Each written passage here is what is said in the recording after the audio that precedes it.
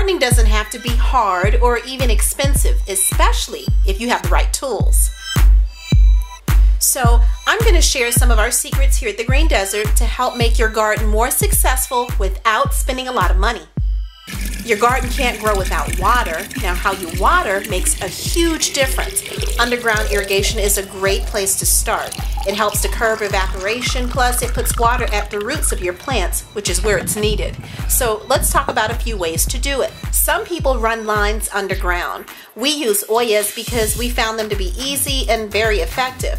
Oyas are clay pots that we put in the middle of our garden beds.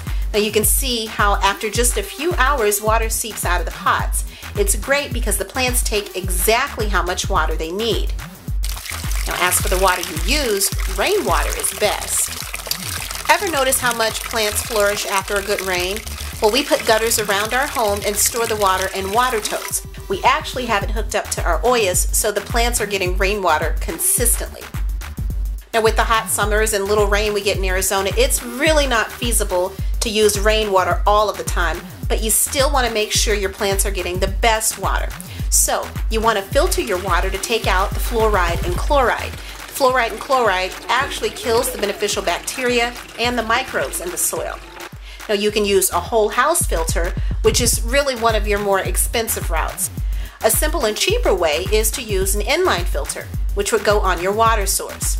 You have to do research to see which type of inline filter works best for you. One of the things good about rain is that it's filled with dissolved oxygen, something that actually helps the plants grow. Now, this is not to be confused with the oxygen in the water molecule.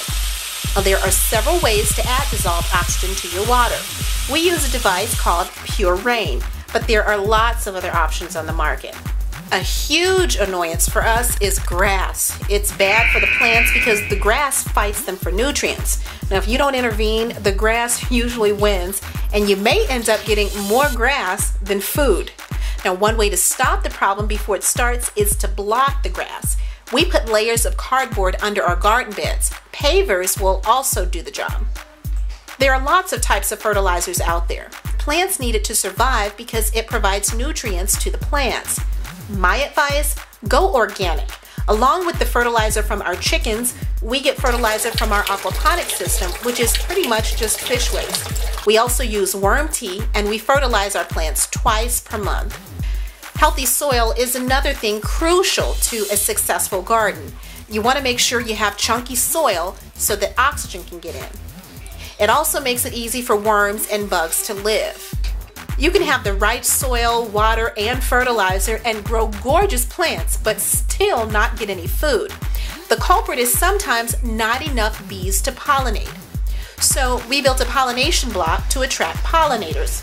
Now don't worry, these are mason bees. They are not interested in stinging. Summer heat is miserable for us here in the Southwest, so it has to be hard on the plants. Shade cloth is a simple solution. It gives the plants relief, but also leaves room for the bees to get in and pollinate.